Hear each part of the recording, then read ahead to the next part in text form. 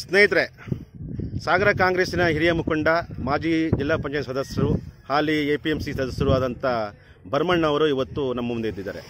ಭರಮಣ್ಣನವರು ಮೂಲತಃ ಒಬ್ಬರು ರಸ್ಲರ್, ಅಂದರೆ ಕುಸ್ತಿಪಟು, ಮತ್ತು ಅವರು ಸಹ್ಯಾದ್ರಿ ಕಾಲೇಜಿನಲ್ಲಿ ಓದಿದವರು, ಸಾಕಷ್ಟು ತಿಳಿದುಕೊಂಡವರು, ಸುದೀರ್ಘವಾದಂಥ ರಾಜಕೀಯ ಇತಿಹಾಸ ಇರುವವರು ಕೂಡ.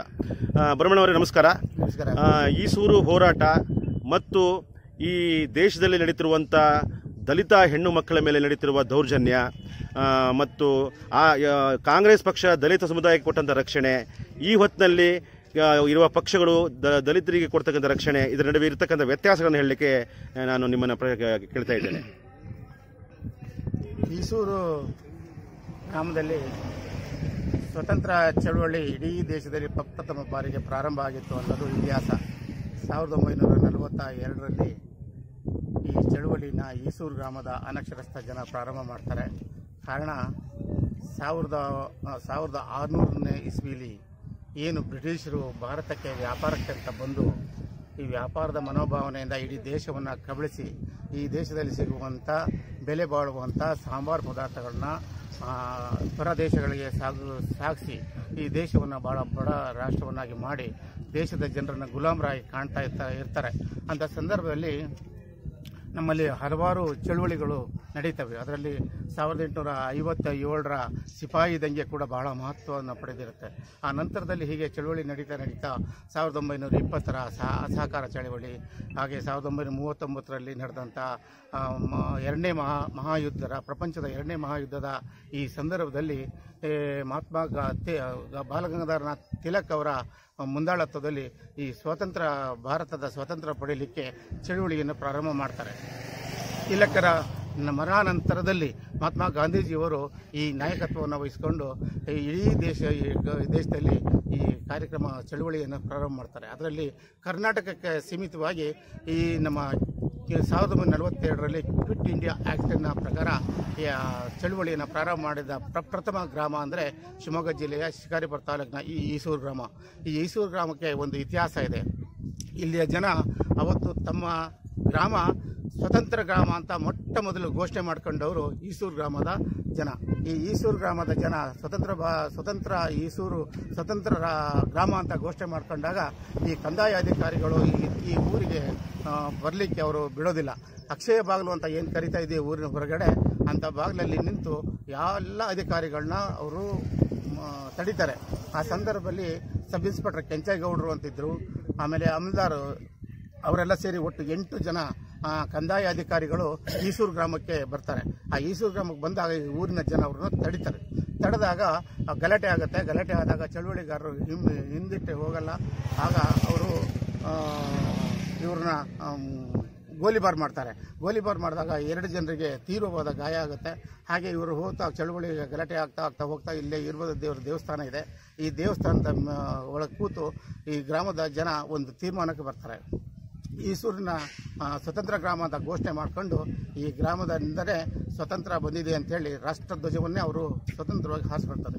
ಹಾಗಾಗಿ ಈ ಊರಿನ ಗ್ರಾಮಸ್ಥರು ಬಹಳಷ್ಟು ಜನ ಹುತಾತ್ಮರಾಗ್ತಾರೆ. ಹುತಾತ್ಮರ ಕಾರಣ ಅವತ್ತಿನ DC ಅವರು ಏನು ಈ ಗಲಾಟೆಯಲ್ಲಿ 2 ಜನ ಸಬ್ ಇನ್ಸ್ಪೆಕ್ಟರ್ ಮತ್ತು ತಹಸೀಲ್ದಾರ್ನ ಮನ ಬಂದಂತೆ ಗ್ರಾಮಸ್ಥರು ಅವ್ರನ್ನ ಕೊಚ್ಚಿ ಕೊಂದಾಕ್ಬಿಡ್ತಾರೆ. ಅಂಥ ರೋಷ ಸ್ವಾತಂತ್ರ್ಯಕ್ಕಾಗಿಯೇ.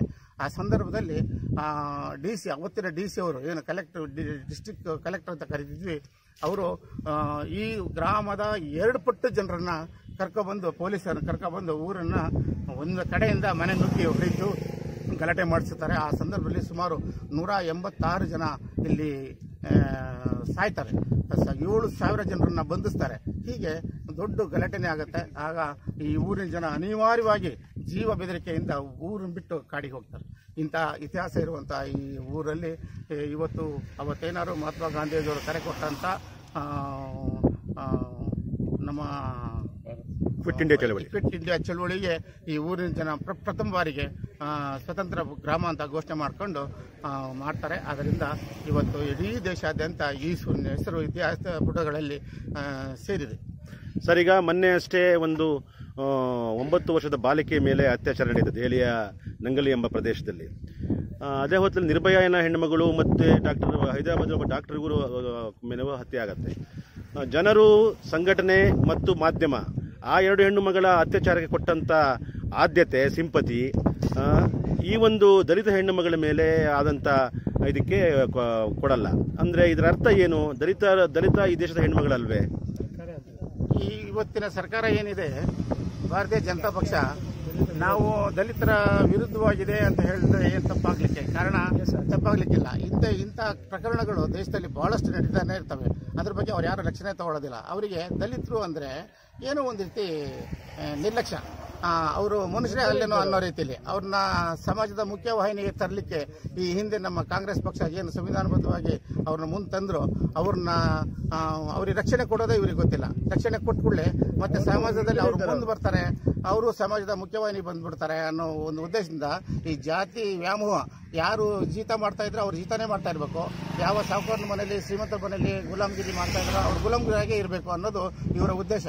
ಕಾರಣ 1885ರಲ್ಲಿ ಕಾಂಗ್ರೆಸ್ ಅನ್ನ ಹುಟ್ಟಾಕಿದಂತ ನಮ್ಮ ದೇಶದಲ್ಲಿ ಎ.ಓ. ಹ್ಯೂಮ್ ಅವರ ಅಧ್ಯಕ್ಷತೆಯಲ್ಲಿ ಹುಟ್ಟಾಕ್ತಾರೆ. ಆ ಹುಟ್ಟಾಕಿದ ಕೆಲವೇ ವರ್ಷದಲ್ಲಿ ಇದೇ ಮೇಲ್ವರ್ಗದ ಜನಸಂಘವನ್ನ ಕಟ್ಟುತ್ತಾರೆ. ಈ ಜನಸಂಘ ಕಟ್ಟಿದ್ದೇ ಜನಸಂಘದ ಈ ಕಾಂಗ್ರೆಸ್ನ ವಿರುದ್ಧ. ಈ ಕಾಂಗ್ರೆಸ್ ವಿರುದ್ಧವಾಗಿ ಜನಸಂಘ ಕಟ್ಟಿಕೊಂಡು ಅವರ ಜನಸಂಘದ ಮುಖಾಂತರ RSS ಮತ್ತೆ ನಂತರದಲ್ಲಿ ಈ ಬಿಜೆಪಿ ಈ ಪಕ್ಷವನ್ನ ಅಂಗಪಕ್ಷವಾಗಿ ಮಾಡ್ತಾರೆ. ಅವ್ರು ಕಟ್ಟಿದ್ದೇ ದಲಿತರನ್ನ ತುಳಿಲಿಕ್ಕಾಗಿನೇ, ಹಿಂದುಳಿದ ವರ್ಗದ ತುಳಿಯಕ್ಕಾಗಿನೇ, ಅವ್ರ ಮೇಲ್ ಬರಬಾರ್ದು ಅನ್ನೋದೇ ಒಂದು ಉದ್ದೇಶ. ಈ ರಾಷ್ಟ್ರದ ಜನಸಂಖ್ಯೆ ಕೇವಲ 3% ಇರೋ ಜನ ಈ ದೇಶನ ಆಳ್ಕೊಂತ ಬಂದಿದ್ದಾರೆ. ಆದ್ರಿಂದ ಈಗಲೂ ಆಳ್ತಿದ್ದಾರೆ. ಇವತ್ತೇನು ಆಳ್ತಾ ಇದ್ದಾರೆ ಅವ್ರು ಯಾರು ಸ್ವತಂತ್ರಕ್ಕಾಗಿ ಹೋರಾಟ ಮಾಡಿದವರಲ್ಲ. ಹಾಗಾಗಿ ಆ ಸ್ವತಂತ್ರ ಚಳುವಳಿಯಲ್ಲಿ ದುಡುಕಿದವರನ್ನ ಹೋರಾಟ ಮಾಡಿದವರ ಬಗ್ಗೆ ಇವರಿಗೆ ಯಾವುದೋ ಕಾಳಜಿ ಇಲ್ಲ. ಇವ್ರದ್ದೆಲ್ಲ ಡೊಂಗಿ ರಾಜಕಾರಣ. ಅಧಿಕಾರ ಮಾಡಲಿಕ್ಕೆ ಇವ್ರ ಸ್ವಂತಕ್ಕೆ ಏನ್ ಬೇಕು ಅಷ್ಟನ್ನು ಮಾಡ್ಕೊಳ್ಳೋಕೆ ಮಾತ್ರ ಇವರು ಸೀಮಿತ ಆಗಿದ್ದಾರೆ. ಬಿಟ್ರೆ ಯಾವುದೇ ದಲಿತರಿಗೆ, ದಲಿತ ಹೆಣ್ಮಕ್ಳಿಗೆ, ಹಿಂದುಳಿದವರಿಗೆ ಯಾರಿಗೂ ಇವರು ರಕ್ಷಣೆ ಕೊಡೋರಲ್ಲ. ಅವ್ರನ್ನ ರಕ್ಷಣೆ ಮಾಡೋದು ಇಲ್ಲ. ಅವ್ರಿಗೆ ಆರ್ಥಿಕವಾಗಿ ಅವ್ರ ಮೇಲೆ ಬರ್ಲಿಕ್ಕೆ ಅವ್ರು ಬಿಡೋದು ಇಲ್ಲ. ಅವರ ಉದ್ದೇಶ ಬರೀ ಸ್ಲೋಗನ್ ಅಷ್ಟೇ, ದಲಿತ ಉದ್ಧಾರ, ದಲಿತ ಮಾಡ್ತೀವಿ ಅಂತ ಅಷ್ಟೇ. ಅವ್ರ ರಕ್ಷಣೆ ಬರೋ ಸರ್ಕಾರ ಅಲ್ಲ. ಯಾವುದೇ ಕಾರಣಕ್ಕೆ ನಮ್ದು ದಲಿತರ ರಕ್ಷಣೆಗೆ ಈ ಸರ್ಕಾರದಿಂದ ರಕ್ಷಣೆ ಸಿಗೋದಿಲ್ಲ. ಓಕೆ, ಧನ್ಯವಾದಗಳು ಎಲ್ಲರಿಗೂ. Thank you.